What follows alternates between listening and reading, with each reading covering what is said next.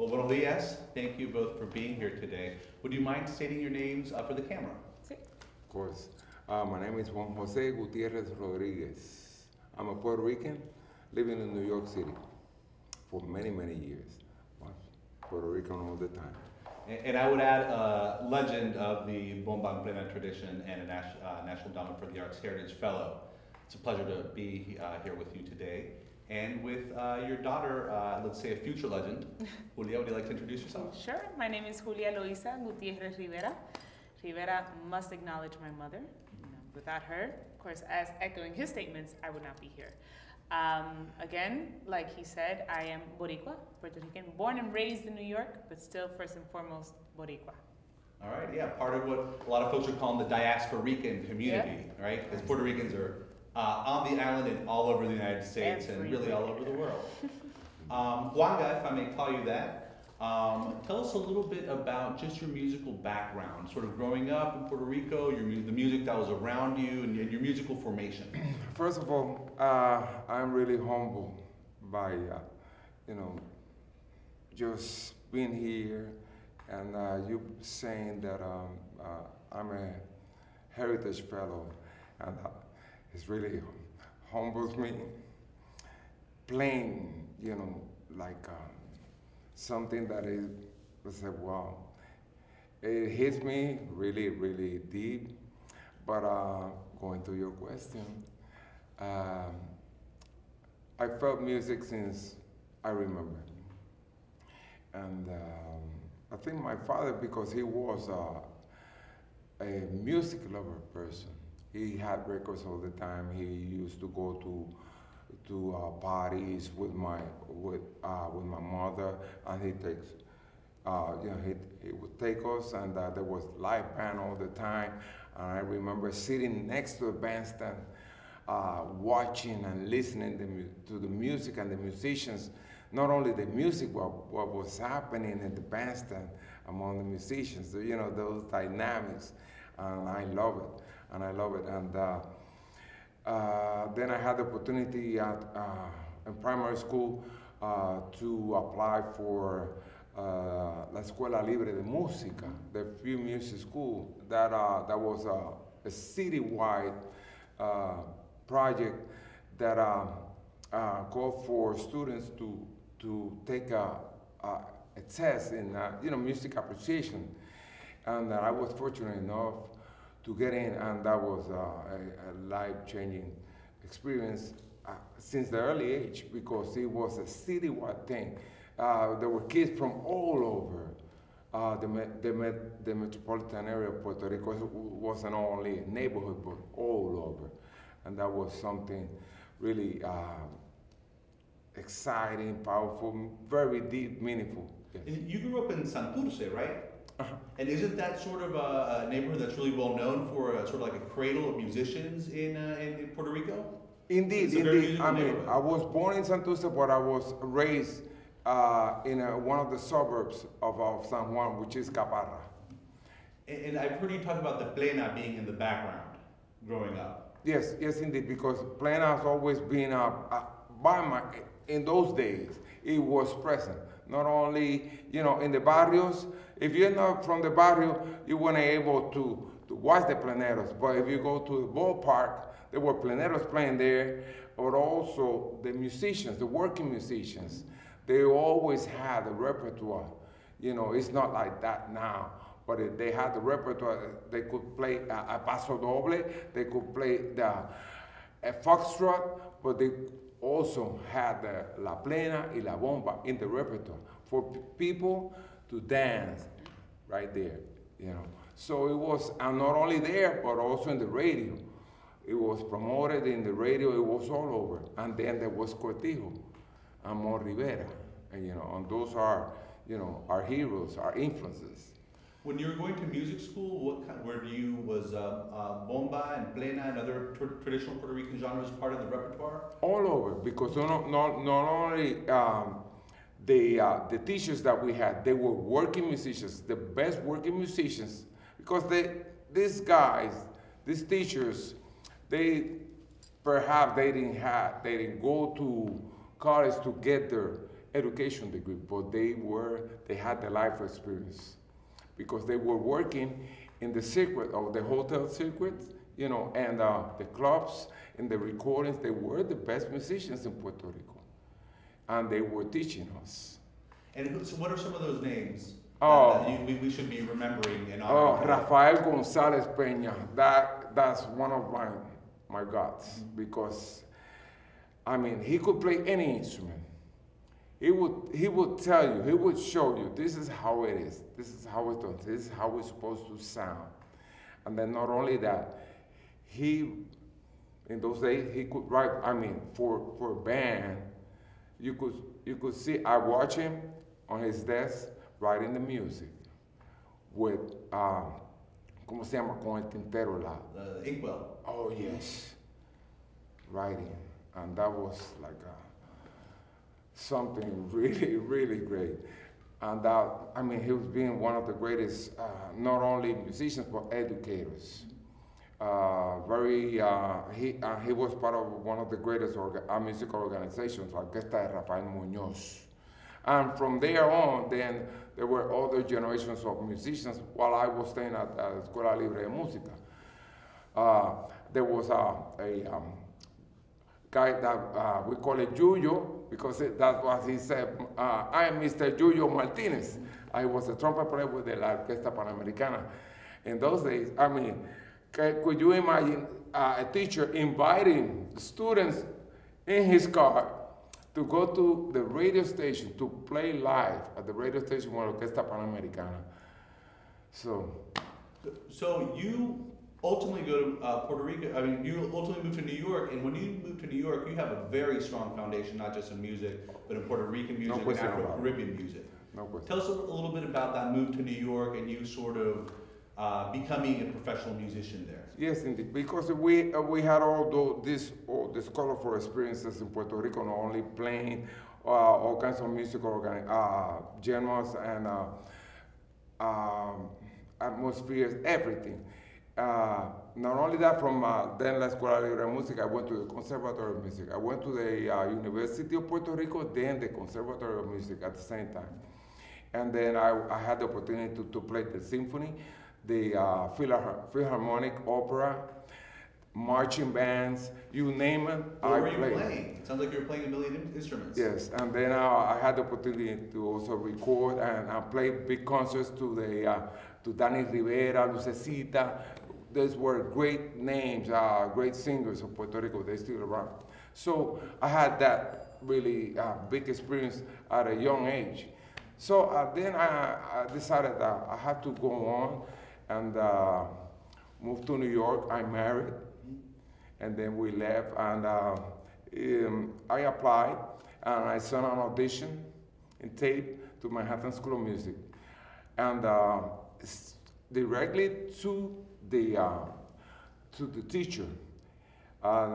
Teacher's name is Fred Hinger. He was the timpani player for the Metropolitan Orchestra.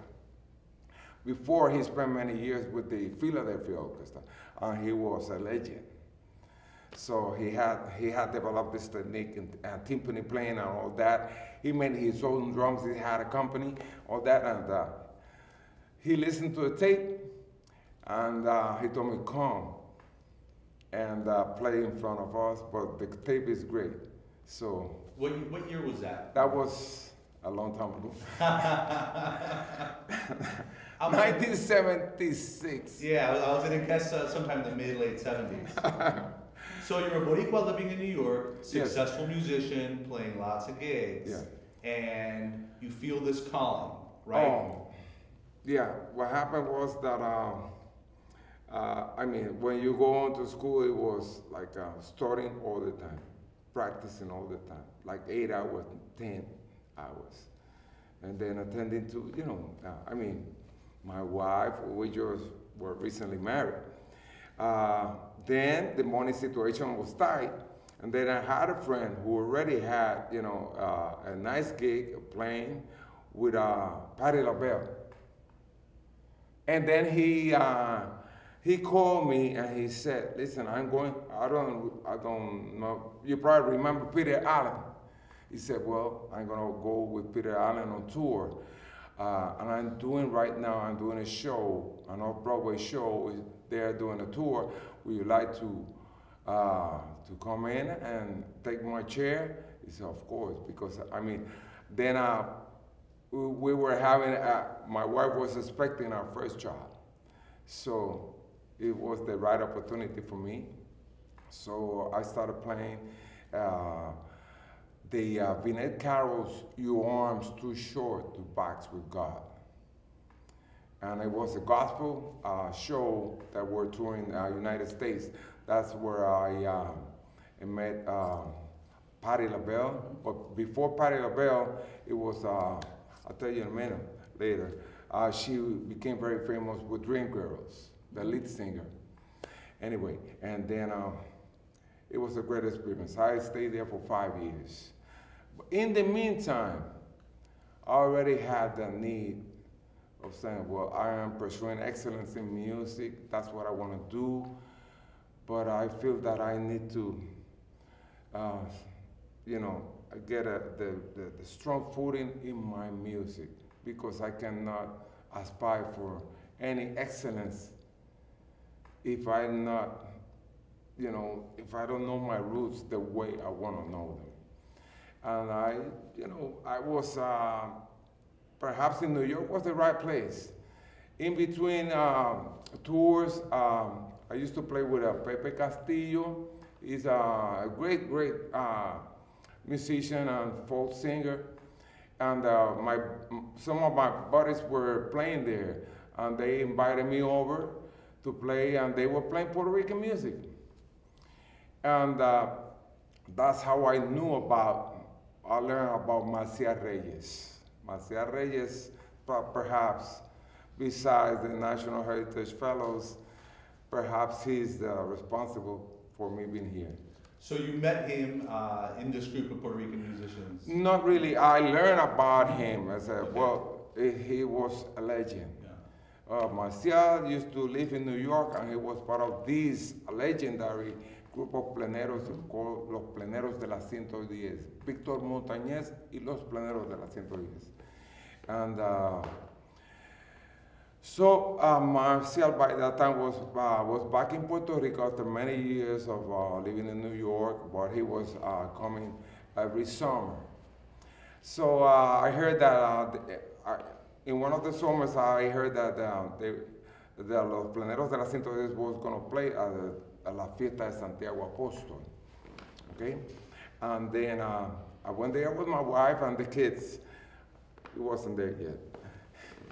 And Marcial was he was a character. Was the kind of guy, before going on stage, he used to do playing out with the people. Mm-hmm. It was right there playing. I said, wow, this is something different.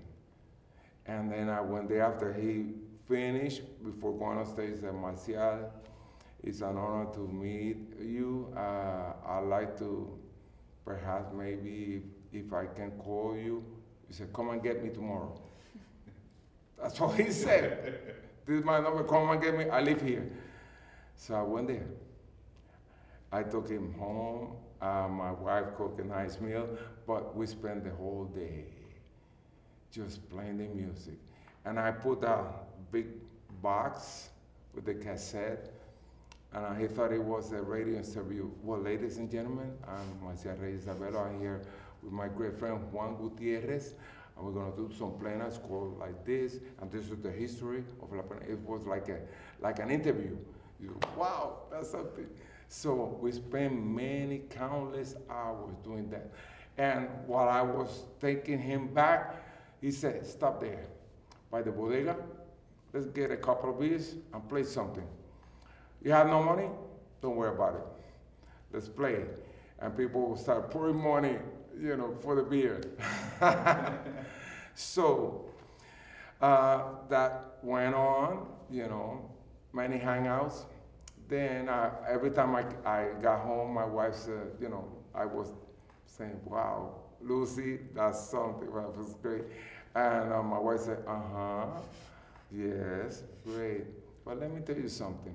You better do something with Marcial, put a group together, or do something else. And she was also responsible for the ultimatum. Today. So takes us to like 1983, I guess, when Los Pleneros de la 21 are born. Yes, yes, indeed. But in between, let's say 77, 79, and 83, there were those hangouts with Marcial. He would go back to Puerto Rico, come back in the summer, and spend the whole summer. Yeah. So by the time 83 rolls around and you form Los Pleneros de la 21, what is the status of Plena in New York? Are people hearing a lot of it? Is it kind of like old-timey music? Does it seem relevant to folks there? But in those days, basically, you heard La Plena if you go to, for example, to social clubs where, people just hang out, the old-timers, I never saw young people like me, in those days playing, except for a few exceptions. But basically, elders playing the music, no bomba. With also a few exceptions when you go in the summer, they had community festivals, el Festival de Luis Aldea de los Hermanos Fraternos in East Harlem or in Randall Island. And you will see folkloric groups that were put together for that particular occasion, and they would do bomba, And then, but this guy that I mentioned before,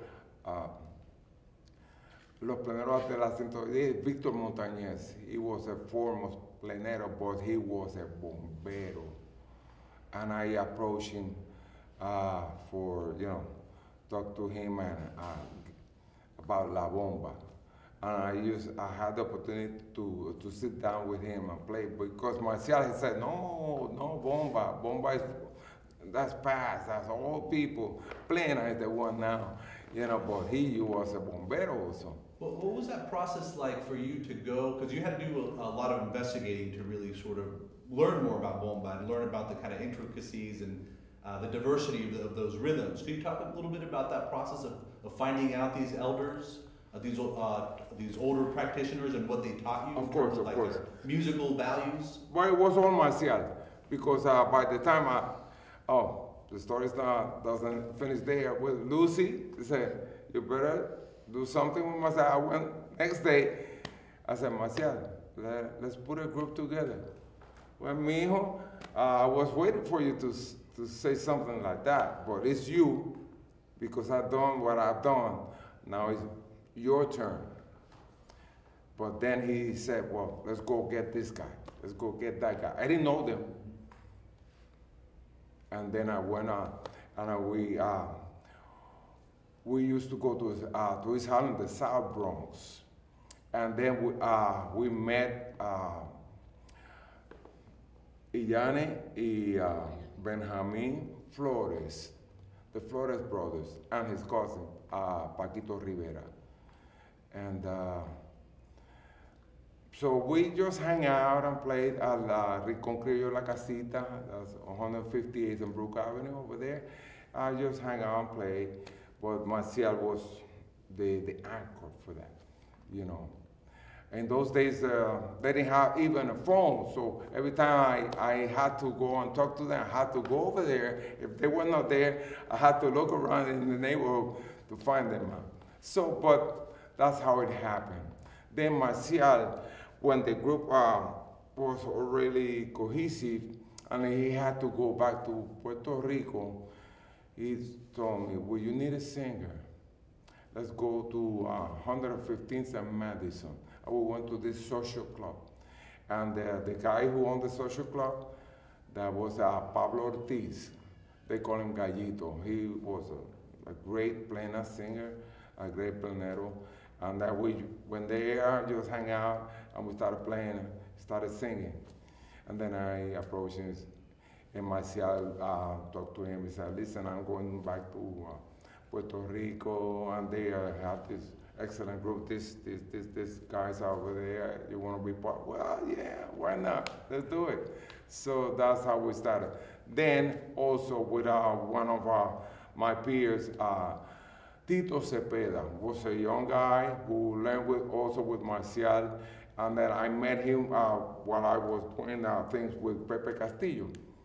And then, of course, Edgardo Miranda, guitar player, who was also playing with Pepe, and I had known Edgardo since we were kids, playing rock and roll. So that's how it happened. Now, even though you're the founder of the group, you talk about you were like really one of the youngest people within the scene. You're really mostly surrounded by older musicians. Yes. Now your group is in the midst of a generational shift. We got a whole lot of young pleneros and bomberos in the group. And maybe, Julia, you can kind of comment a little bit about like, why is this music still speaking to young Boricuas? What's this, like, why is this music relevant, you think? The music, a lot of people tend to hear bomba en plena as music of our ancestors, of our roots and our traditions, but it's music that captures experiences, and experiences have no deadline. It's something that is lived every day.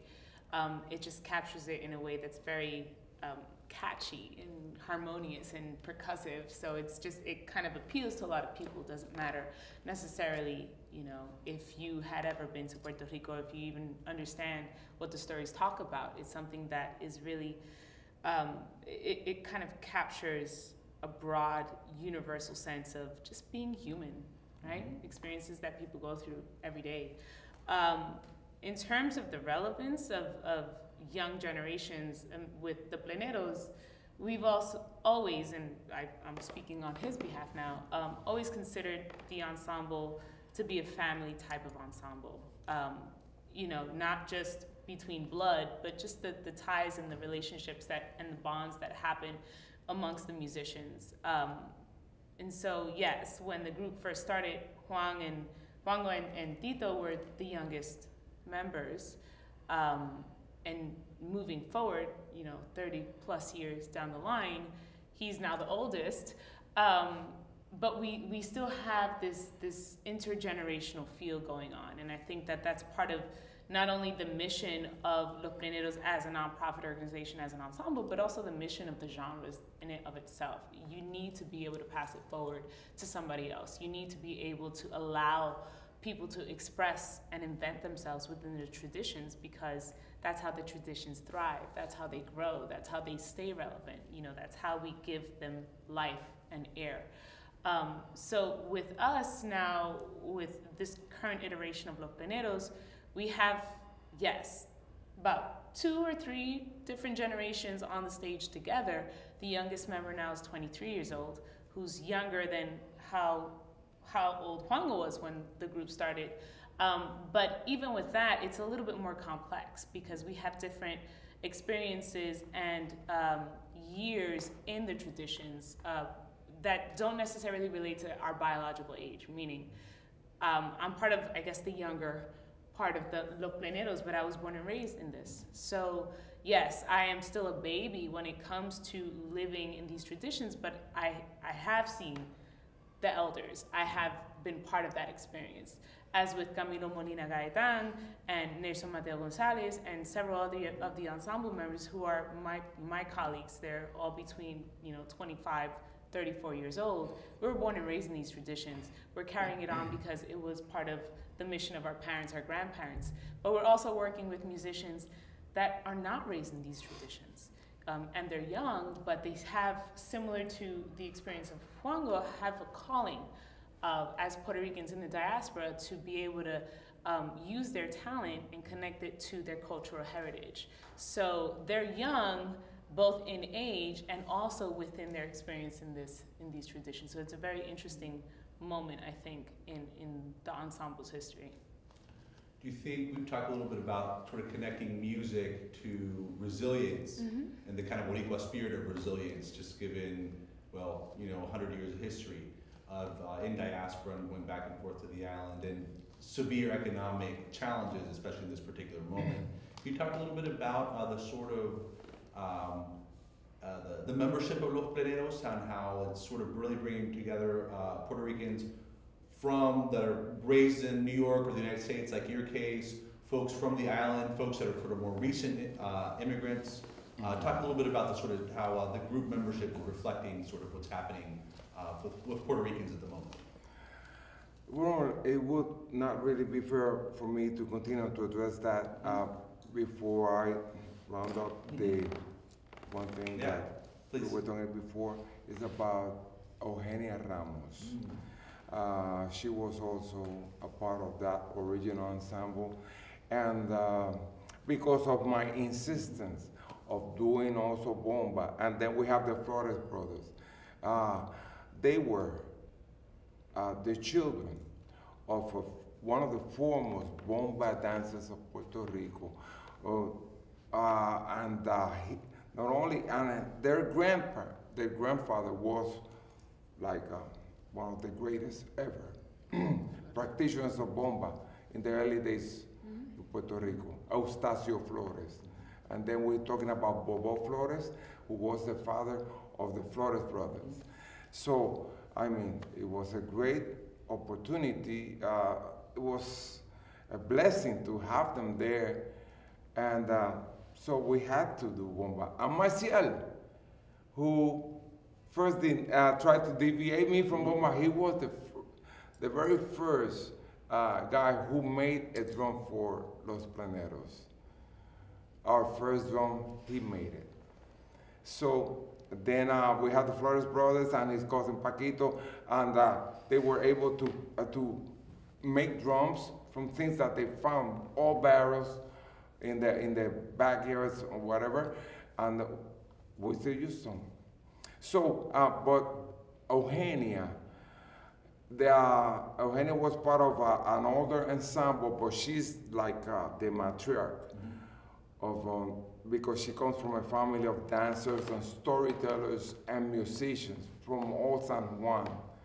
And she's one of the greatest dancers that you ever seen, you know, and I pursue her all the time. I buy her. She was, let me see, and when do you rehearse? Well, she was great. And finally, we had him in the group. It was something, and perhaps Julia, I know she was part of that experience because Julia was like a model, not only for them, but for all of us. And he brought a lot of old songs, you know, to the repertoire, but I had to say that. About your question. What was your question? The membership of the group, so originally it started off really as a kind of, I think more to serve like New York's Puerto Rican community, but now really you have membership from... Of course. Well, start to make a long story short, which I have trouble with that. So in those days, I was really concerned because the elders, as I was, sooner or later, they're gone. What was going to happen? But it was something magical because we were doing that, and then it's like a magnet or a sponge for all the practitioners to come and check us out, and that's how it happened. All of a sudden, we have Jose Rivera, which is my generation, also a great plenero, a singer and drum maker, and his father was one of the greatest singers of La Plena in Puerto Rico, and so on.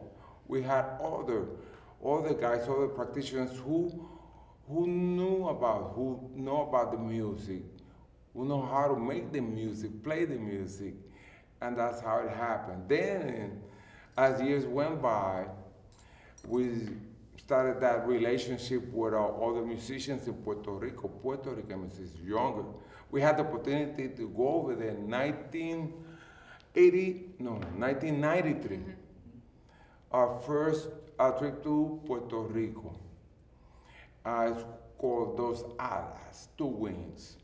And we were a sensation among the community of bomberos and pleneros. Everyone came to check us out. From Rafael Cepeda, who also a National Heritage Fellow, now one of his children, Modesto, and that's great. So they came to check us out because Roberto, one of his children, was a part of the group at that time.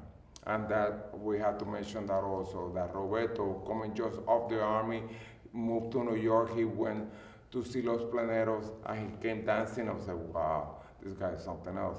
And then we talked him over, and he joined the group. And that he was also a big influence in what we were doing. So, and the composition of Los Pleneros, basically that foundation had to do with not only the practitioners, but working musicians, veteran working musicians who knew about how to play, how to, the performance practice of La Plena and La Bomba. Aside from the drumming aspect, we're talking about strings, we're talking about keyboards. How do you play this music? We call it an easy, difficult thing, un fácil, difícil, okay? Because it's so simple that it's difficult. It's not son, it's not guaracha, it's plena. And you get from here, you get from there, and it's all bomba also. So these guys who used to play, and they basically are part of the musicians who wrote the book about performance practice of this kind of music. So we had that foundation, the practitioners and professional musicians joining together. It wasn't easy, but we have a lot, we learn from each other. And that's the foundation. That's how we keep the foundation today. It's very important. Then we bring musicians that over the years, they're young musicians, excellent musicians, very talented. But they also have that sense of commitment, which is a very important element. It has to be a requisite, because there are many talented, skillful musicians, young, but if they don't have that sense of commitment, then it doesn't work. Well, and your organization is obviously represents the height of musical excellence within these traditions, but you're more than a musical group. You are a 501c3, you have a social mission. And could you talk a little bit about the sort of that social impulse, that calling that you said, music is something that can help our community. Could you talk a little bit about why and what you do with the Puerto Rican and just broader community in New York City? Of course. Well, since performing in community events and doing things, we got acquainted with the community of the leaders in the cultural organizations in New York, and also of the scholars and people who brought influence into this circuit. I need to mention René Flores. Probably some of the guys here in the Smithsonian, they know about René Flores. René Lopez, I'm sorry. He was the one responsible for us to have a contact with James Early, and we received the very first invitation to come to the Smithsonian to perform for the Martin Luther King's celebration in January. That was 88, I think. And from there, since we performed there, all the guys were there, Gado, it was great. And we had an invitation to go to the USSR. A contingent of traditions, of musical and life traditions, community traditions in the United States, put together by Ralph Rinsler, and that was superb. That was the first thing, and because of that, I mean, we thought that to give continuance to what we were doing and expand and do other things, workshops, classes. I started talking with these peers and leaders in the community field and the cultural field. They said, well, maybe you want to apply for 501c3, but first you got to go to charitable organizations and all that. And it was a process, but finally we did. And that's how we started evolving and doing things that all brings and feeds the tradition, and also it's important to have that presence in the community, because without the community, it doesn't happen. That's why in everything we do, we have to touch them. You know, we're on stage, doesn't matter what happens. We gotta go there and touch them. Now, there was one very special year for your organization and for you, which was 1996, which is when the National Endowment for the Arts awards you a National Heritage Fellowship. Can you tell us about the impact of that? What did that do for the group? Was it something that you were able to leverage to get more recognition, more gigs? What was the impact? Okay, that's a good one. I've been thinking since the first time you mentioned it, and well, it's been very important to me, like privately. You know, I really wasn't that important to me for people to know about that. You know, it really said, well, I guess I am doing something good. You know, let's get better, and that's what it is. For me, it's something that elevates me in making a bigger effort, you know, in going deeper, and then trying to embrace more into this, you know, and hopefully, you know, that would take place within my time. Then, you know, the next generation will, of course. And talking about taking the baton, where do you see Plena and Bomba going in the next few years in terms of, not necessarily changing musically, but in terms of its relationships to its audiences? That's a good one. I mean, in alignment with the Pleneros' point of view, 'cause there's multiple ensembles and multiple practitioners that portray and approach this music in various different ways. But with the Pleneros, as an ensemble and as a nonprofit, the driving force and the driving thought has always been, this is something that's much more bigger than any individual, right? Which is why we give classes, which is why we try to create spaces for people to come and enjoy the music, because that's how community is created, right? That's how we thrive. And with that being said, when we transfer that to the stage, we are very much a performing ensemble, but it's not theater what you're seeing. You know, we thrive off of the energy that the people in the audience give us, and we try as much as possible to engage with them, right? So it's very much a dialogue that we try to always have, you know, as performers and with audiences. And I think that if we continue moving forward with those driving forces, there really is no ceiling for this music, because it's a human experience. And so that's our push, that's the motivation for us to just continue trying to obviously make sure that there's a permanence of this music within the Puerto Rican and Latino community. But this isn't just Puerto Rican music, it's music, right? So it should go everywhere. It should continue to go everywhere. You know, we just finished recording a live album concert a couple weeks ago. It's gonna drop in a few months. And we're using that experience, you know, working with the new generation of musicians to go back into the studio.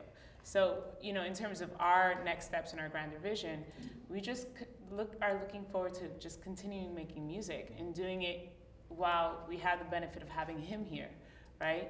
Because sometimes, you know, people don't have the chance to do that.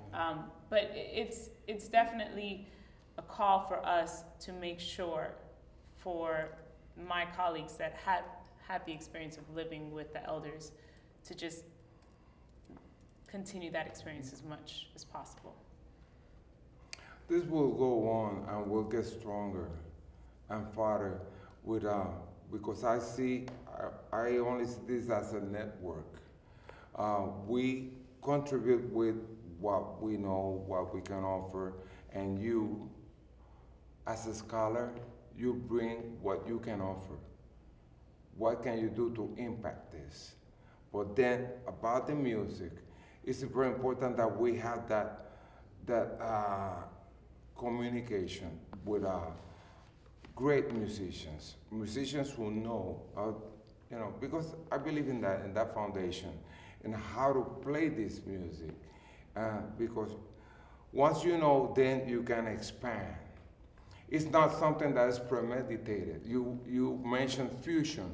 It's not fusion. It's something, it's an influence.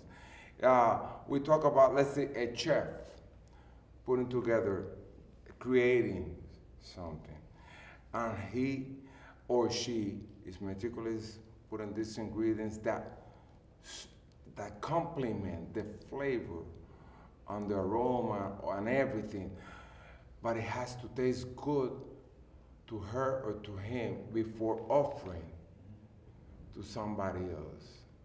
And that somebody else is the people. And we cannot and may not forget the people, because this is the people's expression. We will influence the people because we honestly believe that we are getting something from them, and we are trying to supplement that and enrich that with our experiences, but something that goes together that can amplify that sense and bring them back to them.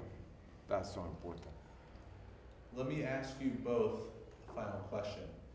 All right, because let's assume that most of the folks listening to this interview aren't necessarily familiar with bomba and plena traditions. So let's pretend you're both on a desert island. You have 2 albums you can take, 2 recordings. I'd like Juango to say, recommend for our listeners an older plena recording and a newer plena album that you think would be a good, either speak to you or would be good for sort of newcomers to this genre to latch onto, and maybe you can tackle the bomba genres. Sort of older and newer recording that you're like, look, if you want to get into this music, this is where you should start. I will refer to the most recent happening. If you were able to record yesterday's, yes, you recorded it. Not the concert, the conversation we had. Yeah. Mm-hmm. That plena thing that we did, that was the true thing.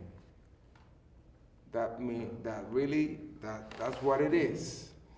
Not only because we were demonstrating, no, that's part of something, but what was happening, the dialogue that we had. And Victor, he just came up with something right there. He started thinking, came up with this verse about La 21, about the people, right there. That's what it is. And you have the essence. Then Ricardo with the horn, with the clarinet. I mean, it really elevated me, and I hope it did the same thing for the audience. But there's so many recordings. Go back to the roots, to the true masters: Cortijo, Ismael, Mon Rivera, Rafael Cepeda, Felix Alduin. Go to them and listen. And when you finish listening, listen some more. Okay? Good tips. Thank you. Yeah, and then from there you will find all the other things. You know, that's you start the path. Yeah. Your path is right there to start. Then you will, as you go along, you will find other things that really attract you. Gotta have the proper foundation. Oh yes. How about you, Julia? That's a tough question. My goodness. I'm trying to go through my iPod list and see what was I listening to the other day. What's on my favorites list? With bomba, definitely the album of Patriarca de la Bomba with Rafael Cepeda. That is, I think, an emblematic album of what bomba estilo Santurce was. You know, and it's just like hearing his voice and just hearing those drums is just so, it creates a visceral reaction, you know, for a lot of people. And I think that for being able to kind of explain what bomba is, you need to have that kind of like feeling in your gut. And that album really does that, I think, for me. If we're thinking about something that's a little bit more recent, more contemporary, I would venture to say, an album by a group called Alma Moyo. It's kind of like a home-produced album, and the reason why I'm mentioning it is not necessarily for you know, what I mentioned about Rafael Cepeda, but it's what it captures. It's a group of bomberos from the diaspora from New York, and it started presenting in one single album multiple styles of bomba. So it brought together Mayagüez style, Cataño style, Loíza style, Santurce style in one album, and that wasn't very common before. And it was from New York, which is really great. So I think in terms of understanding what these traditions are, being based in a foundation, being something that is netamente puertorriqueño, right? Patriarca de la Bomba, but also seeing how it can thrive and grow in the diaspora, because home is not specific to a geography, right? Well, I want to thank you both. It's been an honor and a privilege to be with a legend, and I would say a future legend, if not one already. I mean, you guys are really treasures for our community, and yeah. Muchas gracias. Don't tell me we're finished. Are we Yeah. finished? The first installment. Yeah. It's very much. Muchísimas gracias.